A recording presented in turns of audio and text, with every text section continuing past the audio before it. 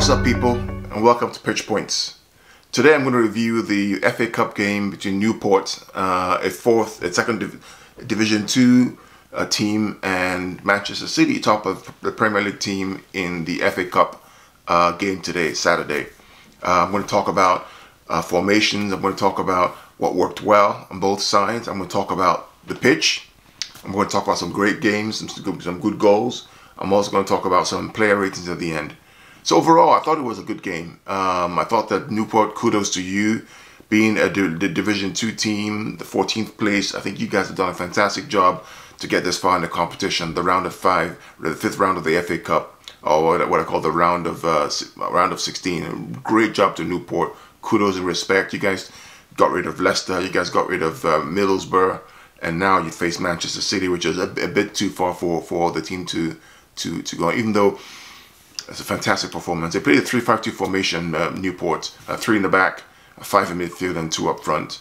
And while Man City played a 4-3-3 formation, the usual formation. And Newport's goal was to basically stifle the attack, use the bad pitch to their advantage, and then counter Man City, and also use long balls or massive throw-ins to try to score a goal. And they almost scored. I mean, Edison pulled off a magnificent save in the first half. Out of nothing, a magnificent save. And this guy is just an amazing guy. Not only can he use his feet, but he can also goal keep. That is, he can also keep the ball out the net by using his hands as well. But Newport did a great job. In my previous vlog, I talked about the formation. I predicted the formation that Pep was going to use. I only got 2 people wrong. I think I got Stones wrong, and I got the goalkeeper wrong. But basically, Man City lined up in 4-3-3. Zinchenko, Otamendi, Stones, Danilo, Fernandinho, Foden, David Silva, Sane, Jesus, and Mahrez is what I predicted. And for the most part, I got 1 or 2 wrong. So first half, high pressing by Newport. Man City was trying to build and get used to the pitch. The pitch was an absolute shambles. I've never seen a pitch that bad. In fact, I think it should be a regulation that if you're going to play an FA Cup game, there has to be some level of standard that the pitch has to go to. But you know, the English would say that's the beauty of the FA Cup, and by and large, we can't argue with that. But Newport did really well. First half, they pressed us, and they were able to keep the score to 0-0, which is commendable for a team that's in League 2. The second half, City came out, and I think they moved the ball quicker. They had better control. And then Sane, after missing a couple of chances, scored a great goal. Almost broke the guy's nose in the end as well by doing that.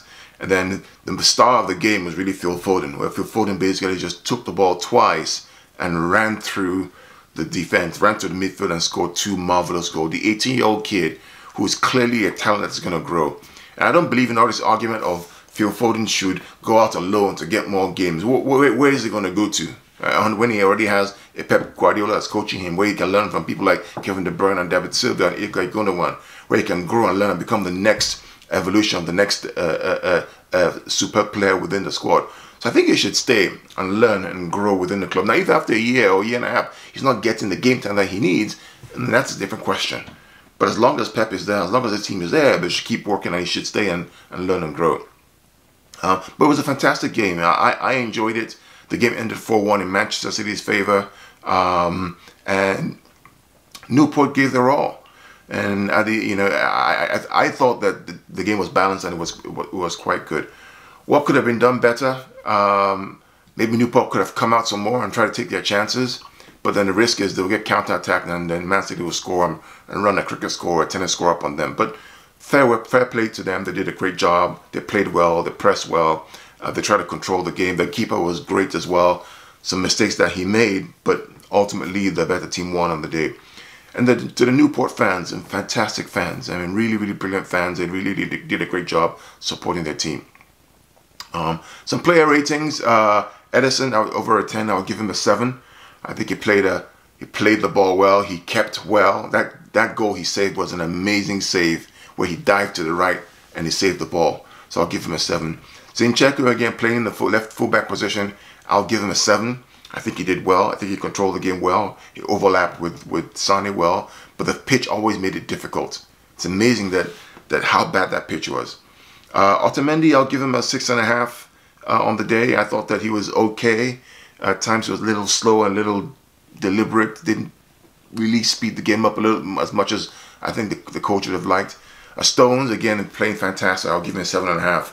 And in fact, when Fernandinho came off, Stones actually moved to the defensive midfield position, and he was one who actually passed the through ball to Mahrez to score the last goal. It was really, really well done. That's a really great job that he did. Danilo, I'll give a 6. I think he had lots of misplaced passes, lots of running into nowhere. Maybe it was a page, maybe it's just off 4, maybe it's just one of those days, but I'll give him a 6.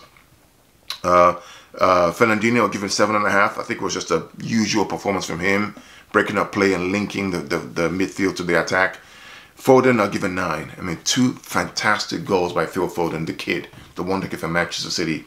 2 brilliant goals that Messi would have been proud of. I think that guy has a bright future and hope to see him grow and get more game times. Sané, I would give a 7.5 or a 7. I think that his first goal was a key goal. And Mahrez, I would probably give a 6.5. He needs to learn how to use his other foot. He's too dependent on his left foot and always tends to cut back in. And everybody kind of knows that he does that. When he did switch to the right and use that left foot, it was more direct and he scored the goal. So he needs to learn how to do that some more.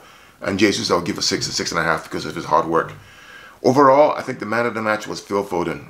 There's no doubt. Clearly, he was the man of the match. He did a fantastic job.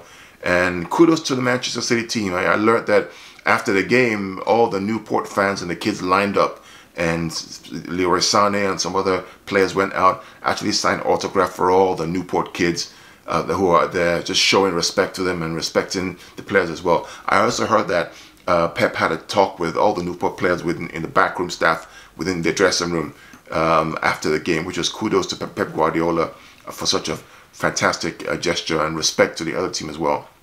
So overall, a good game. I thought it was fantastic. Again, this is my review of the game today. Don't forget, on Monday, I'm going to be with friends of mine on their Afrobeat Live Fan Zone. We're going to be talking about a whole bunch of things. Champions League, FA Cup, Premier League, what is going to happen. We're going to debate different issues. So look out for that, 7:30 p.m. Eastern Standard Time on Facebook Live, on a YouTube Live with ABL Fan Zone. Overall, whether it's on the slick field of the Etihad, a cold Tuesday night in Stoke, or on a cow patch pick in Newport, Manchester City keep flying. I'll see you next time.